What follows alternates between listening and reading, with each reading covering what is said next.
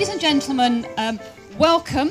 My name is Linda Woodhead. I'm Professor of Sociology of Religion at Lancaster University, and with Charles Clarke, who is a former Education and Home Secretary, and a colleague at Lancaster. He's a visiting professor in my department.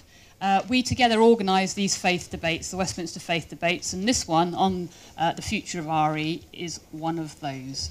The 1944 Education Act talked in terms of religious instruction, and the concordiat between the churches and the government at that time in 1944 was about religious instruction taking place in schools. By the time we got to 1988, the 1988 Education Reform Act, the language was about religious education in schools, a rather different concept, and that's of course how it's been used in the language ever since. So I'm going to just kick off and ask the panel what you think RE really is for. Why do we do RE at all? Professor Adam Dinham, Director of Faiths and the Civil Society Unit of Goldsmiths, University of London. So what's RE for? Well, my answer to this is that it has to be absolutely practical. It needs to equip young people as they leave school for an engagement with a religiously plural society that we haven't been very good at talking about for 60, 70 years or so. We've lost the ability to talk about religion and belief. Joyce Miller is the chair of the RE Council. Joyce. I think it can be the most humanising of the areas of the curriculum because it makes young people engage with really difficult, deep questions. So I think that is what RE is for. It's about big questions and helping children become more human. A second aspect that I think is very important is a phrase that we used when I worked in Bradford in diversity and cohesion. And one of the things we came up there was the idea of young people becoming skilled intercultural navigators. We paraphrased that from a report about young Asian people living in London and how they could move between their home culture and cultures around them. We wanted that for teachers and young people so that everyone had the skills of intercultural navigation and cultural in its broadest sense there, and I think RE has a big contribution to make to that. Andrew Copson is the Chief Executive of the British Humanist Association, coming at it with a very particular angle. Andrew, what's your take on these questions? I can think of three reasons why I would want young people to study, learn about, engage with religious and non-religious worldviews in the curriculum. Whether or not they're going to do it in a subject called RE or in a number of different subjects or in a subject called something else, I don't know. One of them is absolutely for sure the reason that was given right at the beginning, is that we want a certain level of cultural literacy in young people to enable them to navigate an increasingly complex society in our country and globally. And one of the things that learning about different people's points of view can do is to equip you to live in that more complicated society that admits of a huge amount of diversity. I also think that it's important to engage with religious and non-religious worldviews because just from a humanities point of view, they're an incredibly important part of human heritage and human culture, as well as living human societies today. So given that they are such an important consequence of human beings living together, thinking about big topics and having a cultural effect, we need to learn about them from that point of view. And the third reason is very much allied with the last points that were made on the other side of the stage, which is for reasons of personal development.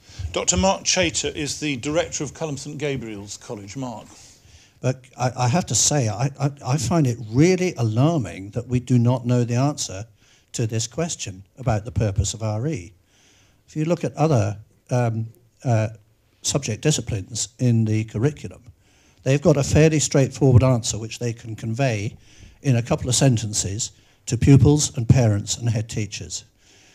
And in the RE community, we seem to be at 6s and 7s on this issue. It's about inculcating faith. It's about our cultural legacy. It's about personal development. It's about spiritual and moral development. It's about an academic area of life. Is it really about all of those things? Can we do all of those things in 1 or 2 lessons a week? No, of course not. And because we don't know the answer to this question, and we're not clear as a community about this question, we are sending teachers naked into the conference chamber when it comes to defending their subject in schools. Dr. Julie Ipgrave is at the Warwick Religious and Education Research Unit at Warwick University. Debating is not actually a very unusual thing in our society because people are always disagreeing about things and a sort of standard bar stool debate or quarrel in the playground or whatever. And I think RE has come to be seen as a bit of a soft subject because it's just a place where people are sharing opinions and discussing, debating, but actually those opinions are not necessarily grounded in deep knowledge and learning. And I think in order to raise the status of RE, we need to have a real improvement in the knowledge and the grounding of people's religious literacy, the content, if you like, of the subject, so that when they do get together and debate, which is what they love doing, it's actually really well founded in something quite rigorous. Sarah Hall is a lecturer in RE at Birmingham University. Sarah.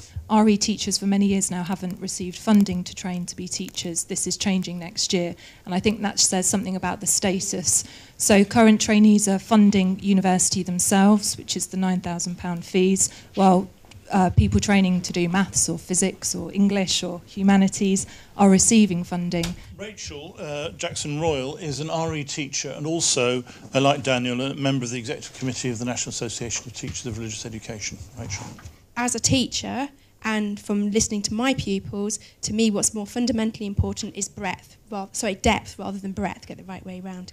I much prefer to study less religions, but make sure I've studied those well, but I've done it from a multifaceted approach, so therefore they've realised that there may be some core central concepts that unite people of that particular faith together, but there may be different varieties of that depending on where you've come from. But it comes back to, you have to come back to the reality that you're in, and the reality is we don't have a lot of time. I'd love to have the same amount of time as an English teacher has, but I don't. I have 2 lessons a week, and sometimes I lose those because they're off on a trip on this day. So you have to come back to that, whatever decision it is that you make. Daniel Hugel is a religious education teacher and an executive committee member of the National Association of Teachers of RE. Daniel. If you're a primary school teacher in training in the last 5 years, about 50% of primary school teachers report that they get 3 hours of training during their whole training to deal with religious education. So that's 3 hours to cover all these things, all these grander aims that we would like to be able to do, that we would like teenagers, well, in primary school, lower-age children to discuss, to debate, to talk about. So you've got to cover 6 major world religions, non-religious beliefs in 3 hours. I think that's absolutely right, and RE does remain the subject that is most likely to be taught by a non-specialist in secondary school, and that's obviously completely wrong. But I think that really the underlying reason why, for example, teaching of RE is underinvested in is something to do with the status of the subject itself. It is not on the same level as other humanities subjects within the national curriculum in England. And I think that although the original way of setting up RE syllabuses on the local level, 70 years ago, was intended to purchase certain goods, such as local consensus, I think that the time has come now to really think seriously about giving the subject a proper status alongside other humanities subjects on the national curriculum, and lifting, I think that elevation in its status would also have helpful feed-through effects on the willingness to invest in teaching as well, and not for RE to always be left behind, RE or whatever we want to call it in the future, to be left behind when other subjects are receiving promotion and funding and that higher status. It seems to me that the question of what RE is for is intimately connected to its status. And if we can get clarity about what it's for, then its status will improve. And I say that for 2 reasons. One is that religion is already something it's difficult to talk about in wider society. And the reaction has tended to be to try and rise above the fray. Don't talk about it, it's safer not to, and it will be simpler not to too. And so RE itself gets marginalised, and it then also gets colonised, because we don't only not know where to put it or how much of it to do, we don't know what to put in it when we try. So it ends up being populated with proxy issues like cohesion and citizenship, which draw attention to controversies like what happens under equality law and when bombs go off. And that all paints such a one-sided and unhelpful picture of religion that it closes the circle of why it's easier and safer not to talk about it. But what we really need is Mark's other point about a big debate nationally on what we used to call, what is called the legal settlement of where religious education sits in the curriculum, now complicated by many other laws that weren't actually about religion in education, but which impact upon it. So human rights law, equality law, we need to sit down and look again at the whole situation of law in relation to religion in our schools. And I think that's one of the most urgent tasks we have. And then I think some of the problems and complications that we have will begin to solve themselves. And let's pay attention to what Tim Oates said in the National Curriculum Review 2 years ago, that all subjects need to do fewer things in greater depth. I'm totally with Rachel as a practitioner on this. Depth needs to be prioritised over depth. But how do we do that in RE without sacrificing our desire to include and represent as many different religions and worldviews as possible? That's a curriculum design issue. Who's good at curriculum design? Not faith community representatives, I submit. And this is the connection to the legal mechanisms. At the moment, we have a system whereby we have 150 or slightly more different syllabuses in operation in this country. Why? I have yet to hear a convincing argument for why that is any longer necessary. We want our children growing up as citizens of the UK and citizens of the globe, not citizens of a town or county or metropolitan borough. And we need to devolve this to schools themselves within a frame of reference that is given to us nationally. If we were to do that, and it would take a change in the law, if we were to do that, I think we would clarify a lot of the issues about purpose and about content and how to manage the competing desires to be broad and inclusive and also to go for depth.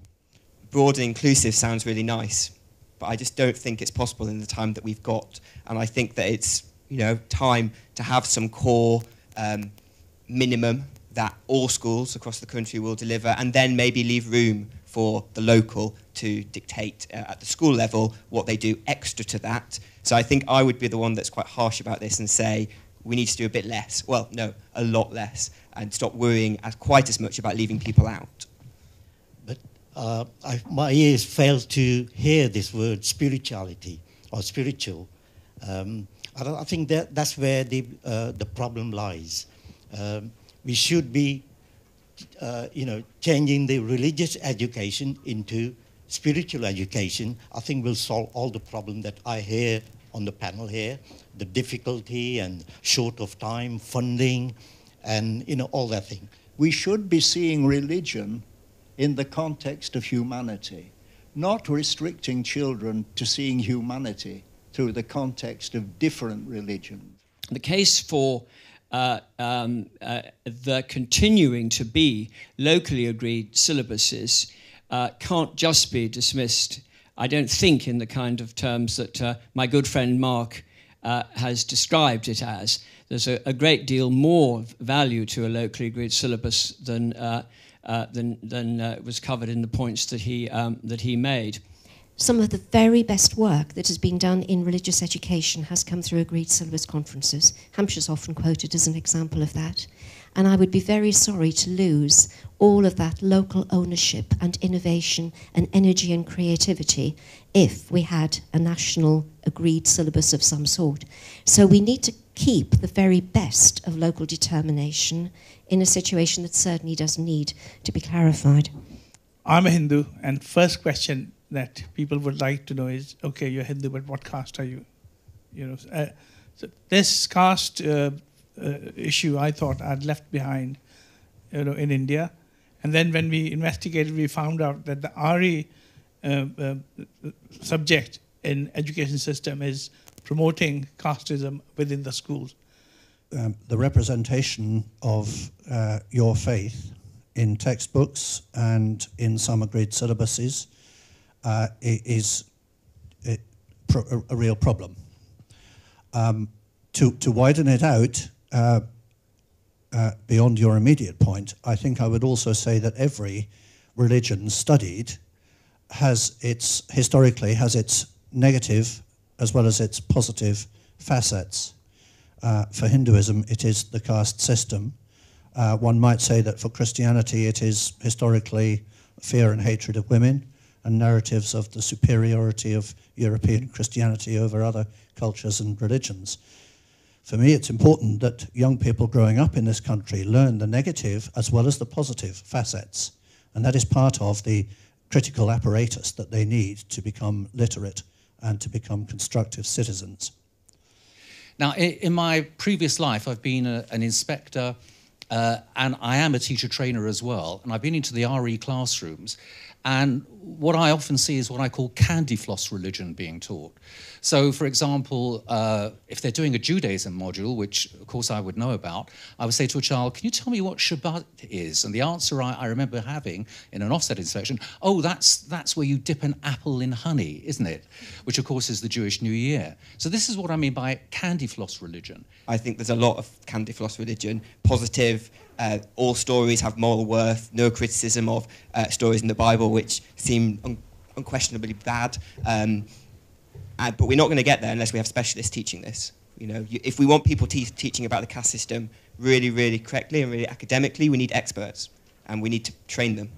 The Carter Review for Initial Teacher Training has got subject knowledge as a priority, and to what extent is the panel encouraged by this?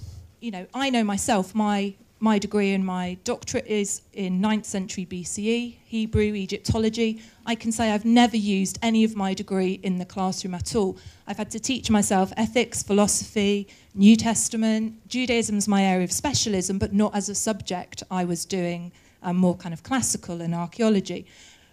So we've got that kind of issue where RE practitioners might have various degrees. It's the same with history, but because they have a national curriculum, if you've studied medieval history and you know that the national curriculum is on modern British history, you learn that. As an RE practitioner, I've worked with 2 different diocesan syllabuses. I've worked with 3 different locally agreed syllabuses. I've written on 2, and I'm now in Birmingham with a completely different agreed syllabus.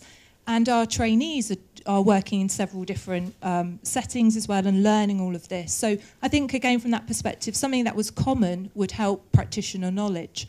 I don't think that any of the purposes that have been laid out for the study of religions and beliefs in our schools today can seriously be met unless non-religious worldviews are studied. I think that it makes a joke of the aspirations of having young people that are engaged with the reality of today's society and have opportunities for personal development. If they don't have access to humanist and other non-religious views, I think it's essential. Wouldn't it be lovely if we could have discussions as a national community and all be talking about the same thing rather than having these continual, perpetual discussions about what we are and aren't about? As a teacher, I have taught in so many different schools, and I have never ever taught the same syllabus in any school that I have taught in. That includes A-level and GCSE as well as Key Stage 3. Much of my first degree has very little, although it was in religious studies, some of it I've managed to draw on for what I do, some of it I don't. My masters, I couldn't believe when I came away from my masters how much the textbooks in schools had nothing to do with what I had been studying firsthand for my masters. In my doctorate, which was more about pedagogy, now when I look at teaching resources, I see the absence of pedagogical approaches. It's just information and not how you can translate that best towards the pupils in the classroom.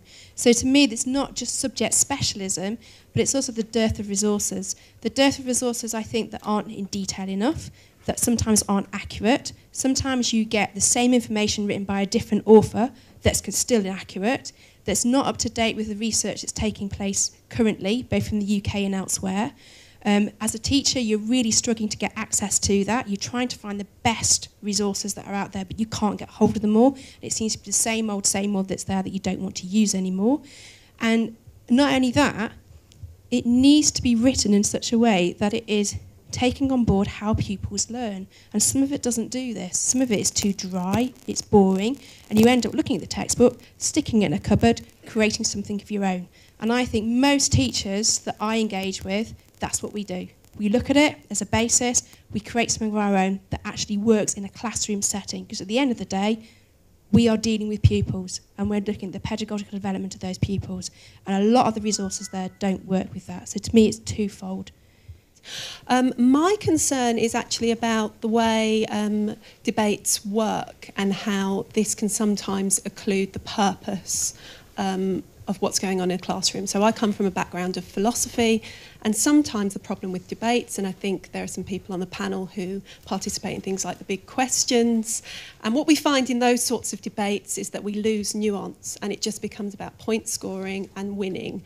When the funding gets changed, and there is now funding for the RE teachers, will the teachers who've been trained before be able to access any of that funding so that we'll redress the imbalance? I think the importance of universities in initial teacher training is, well, it can't be overstated. When I taught on a PGCE course, I really thought 1 year just is not enough to train anybody to be a teacher. It should be 2 years, and there should be a continuing programme beyond that. And until we professionalise teacher training, we're not going to get anywhere with any of these arguments, really. I'm interested in getting a view on what various members of the panel feel about the increase in faith schools with regard to this, because clearly there are more and more faith schools who presumably would promote a specific faith over general religious discussion. And indeed, there may well be some schools that would actually deny basic scientific principles as described by both Darwin and Wallace 150 years ago. No one in this panel said that religious education is about raising a child in a particular faith or in a particular religion or nurturing them into a particular tradition. And I think that if we really take that seriously, there's serious questions for a lot of state-funded religious schools in terms of whether or not what they term RE and are delivering in their schools. Many of us will have seen both good and bad practice in this respect in so-called faith schools. But I think it's a serious question for them as to whether or not, if they're going to carry on doing confessional instruction in their schools, if they must, whether or not they might also be obliged to do the sort of open RE that all of us are talking about. So that's a point about that. That RE is not the make your mind up time about religion, and that's something that happens outside school. And I think when we're talking about what RE isn't, I think the idea of being a place where young people can decide their beliefs and their faith is not what RE should be in mainstream schools, however much flexibility they're given to do that. We've heard a number of solutions to what should populate the RE space this afternoon. Spirituality, humanity, being good, getting on. Those are all laudable. They might occupy that space. But I want an RE space that equips young people to engage well with any religion, belief or none, not to teach anyone how to be any of them. I can say on behalf of Linda and myself that we are determined to take this discussion further forward because I do think the 1944 settlement, which created the legal framework, which you, for example, were referring to, was a very profound and important development for 1944, but 2014, 2015 is different. Now the question is how it's different, how religion has changed, how schools have changed, how do we deal with that? But I think promoting a discussion about how we get to a change in that area does seem, I think, Linda, to both of us, a very important thing for us to do. And finally, thank you for coming today and making what I think has been a very good session. Thank you very much.